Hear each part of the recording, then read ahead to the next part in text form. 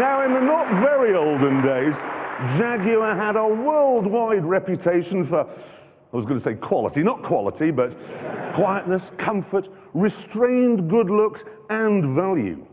Now, though, they've introduced a new car which seems to be only about one thing: speed.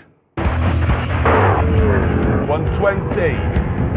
130, 140, into fifth, 150, 160, 170, in a jag!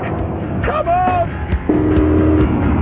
Apparently with a long enough runway, it will hit 186.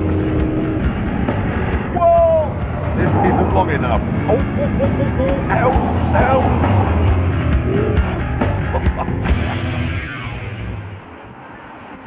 So, welcome everyone to the new XKR-S, the most powerful road car Jaguar has ever made.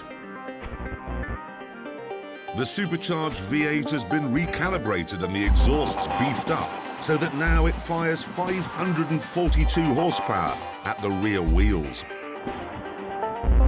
That's on the edge of Ferrari territory. As a result, it feels and sounds as though it's being fueled by a blend of plutonium and wild animals. He's very fast. And very, very loud.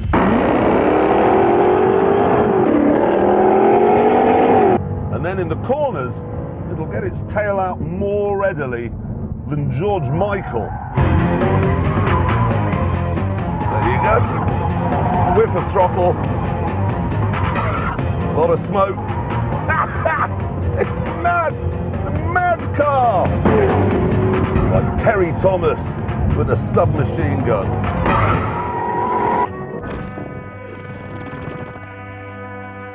To make sure deaf people don't mistake the S for an ordinary XKR, the body has bigger sills, a bigger rear spoiler, and snowshoes on the bonnet.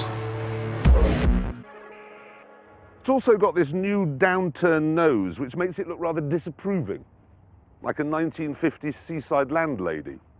And I'm sorry, but red brake calipers on a Jag, it's like fitting Camilla Parker Bowles with a vajazzle and rings. I'm saying this out loud, aren't I? Inside we find leather designed to look like carbon fibre and blue ambient lighting. The walnut from Jags of yesteryear, gone. The Gentleman's Club has been turned into Grant Bowie's gin. There are other issues too. The ride is a bit harsh. Run over a pheasant, you'd be able to tell whether it was a cock or a hen. And then there's the price. It's not what you call cheap. In fact, it is what you'd call £97,000, and that is what you'd call nearly 100 grand. So, Jag has sacrificed subtlety, good looks, comfort, silence and value, all its core values, in the pursuit of speed.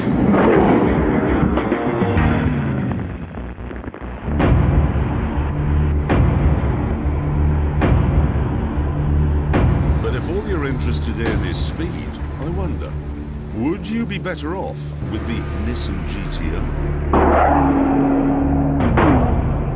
This is the new model, more powerful, more aerodynamic, and unbelievably, even more grippy. We're told it's a masterclass in what's technically possible right now.